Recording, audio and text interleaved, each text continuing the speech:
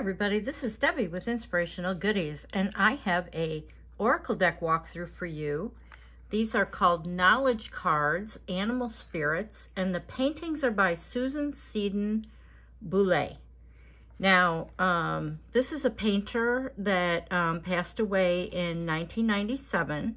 However, these are 48 of her paintings that have been combined with text by John Nagiecki to create an animal spirit knowledge card deck.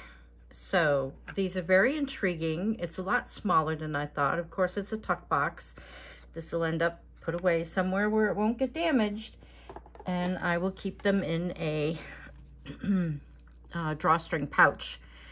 So the cards are single-sided, more or less, because, well, they don't have a common back, let's put it that way. So each card has a painting on the front, and then it has text on the back. There's no guidebook. The guidebook is the cards themselves. So this card is obviously the wolf, and then it gives you some symbolism, and then the text that was written up about it.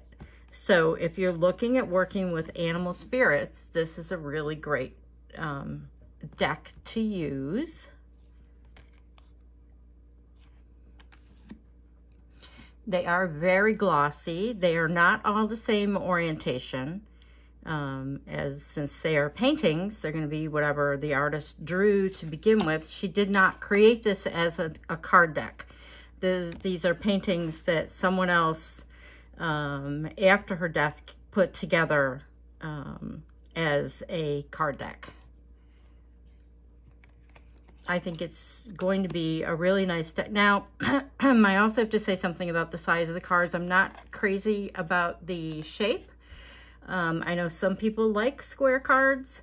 When I originally took them out of the box, I wasn't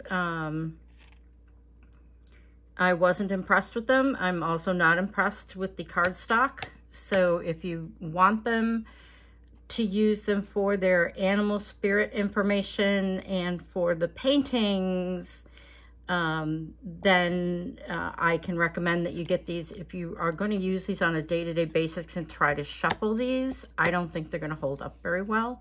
The edges are rather sharp, and the cardstock is rather thin, even though it's glossy.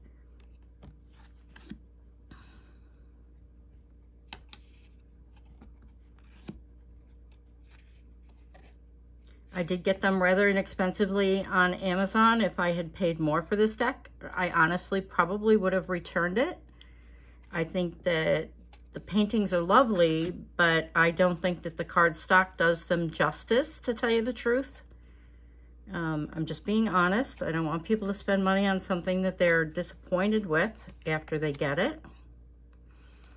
I'm also not a fan that they have the website of the publisher on every card. I know that some decks like US Games have them very small in the side of the back, which I think would be more appropriate, but I am looking forward to using these in my spirit animal practice. I'm going to be doing a lot of work with spirit animals. This is just one deck of many that I am using, so I do think it will be appropriate for that.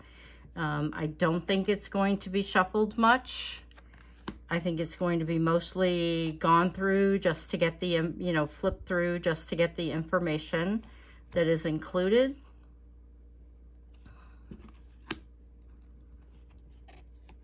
Again, there is no consistency on whether they are... I think this deck could have been produced much more efficiently if they had created it as a deck with the paintings inside of a border on a oracle size card, the rectangular oracle size, like the Hay House size cards. And I think that would have eliminated some of the feeling of inconsistency, because they could have put, they could have put this card within a border and then this card within a border, and it could have all been the same orientation. And then if they had a guidebook with the text in it separately, I think it would have been a more cohesive oracle deck. I'm not opposed to an oracle deck that has the text on the back. I guess I don't want to say that, but I just think that this could have been produced a little bit more thoughtfully in a way that would have honored the artist a little bit better. Let me know what your thoughts are. You know, do you agree with me? Do you like the way the paintings are being presented? Do you not mind the cardstock from what you can see without actually having them in your hand, obviously?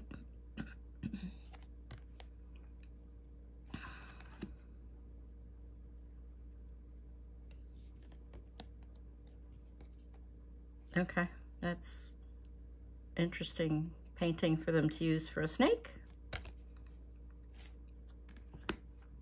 I'm just going through this deck for the first time, so I haven't had a chance to like look at the validity of any of the text that's on them.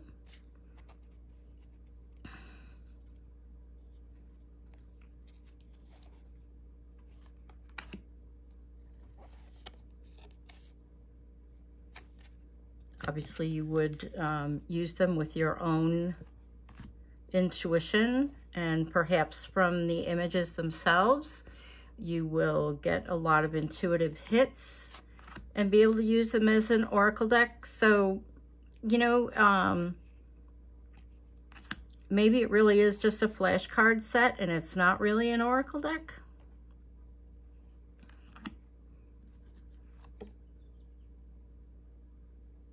Oh, interesting.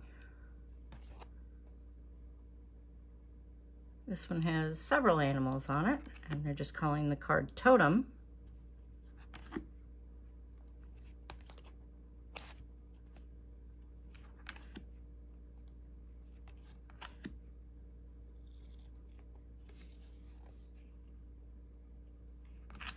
The paintings themselves are beautiful, I've got to say. I just don't think that they were treated with the respect that they could have been.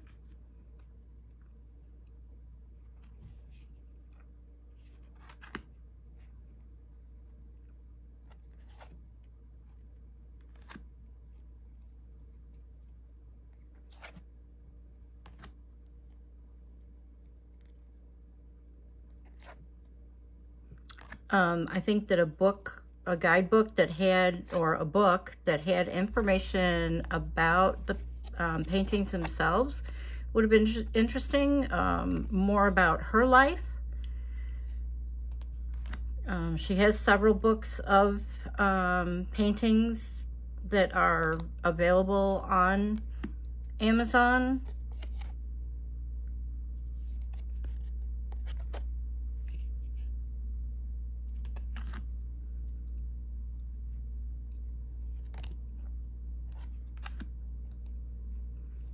So let me know, did you enjoy this walkthrough? Was it helpful for you to decide if you want to buy this deck or not?